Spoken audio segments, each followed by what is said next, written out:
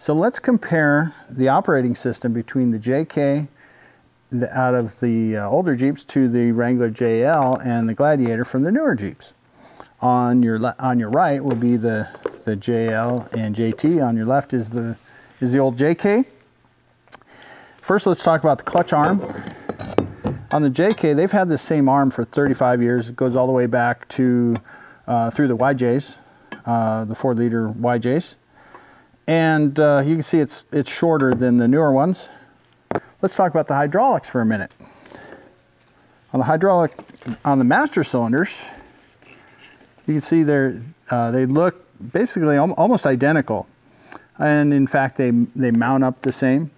However, the JK has a 3/4 inch bore, and the JL has a 5/8 bore. So this is going to move less fluid and pump less fluid down to the slave cylinder. So it's going to move the slave cylinder a shorter distance. However, they also have a smaller slave cylinder size as well. On the JK, it's a 7/8 and it's 3/4 on the JL.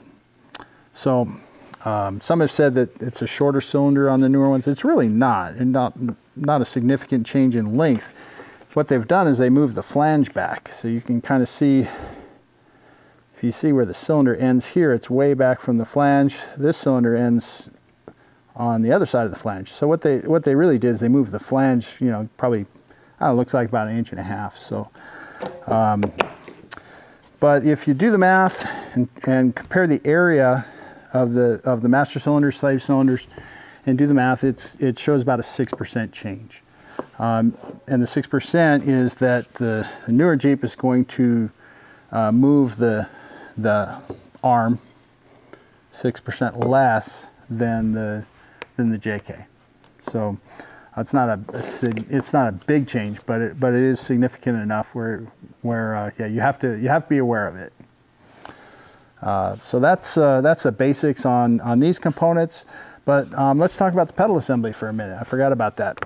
So on the pedal assembly of the JK, it has a simple return spring, and that lifts the pedal, allowing the port to open up to the reservoir to allow the clutch to self-adjust for wear.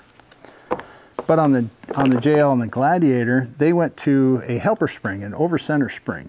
And what that does is, instead of it just hooking on and pulling, it's a compression spring that when it's installed, it pushes the pedal back, or pushes the pedal back to the cylinder. Oh yeah, that's right. I forgot about that.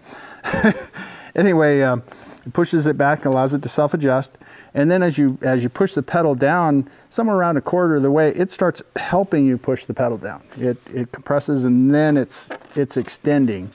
So it assists in the pedal effort, which is great on a real high horsepower car that's, you know, has a big stiff clutch or something, but that's not the case here. But anyway, I wanted to point that out. I'll probably have some pictures showing the difference in the pedal assembly. Thanks for watching.